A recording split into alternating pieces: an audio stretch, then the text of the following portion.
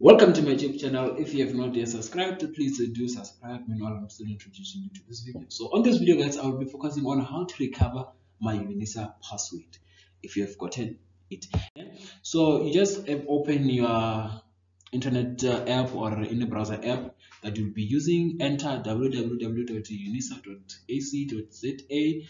It is free if you are using Vodacom or MTN. You can recover this password freely, or you can access this website free.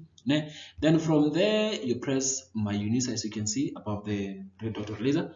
Then it's going to show you like this. Then you press forgotten password. You do not log in, you just press forgotten password. Then it's going to take you here. Then you enter your student number in this block. Then you press continue.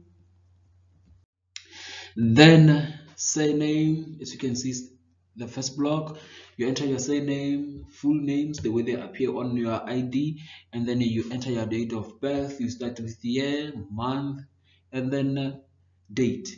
Then you enter your South African ID number here if you're a South African. If you're not, then the last block is yours.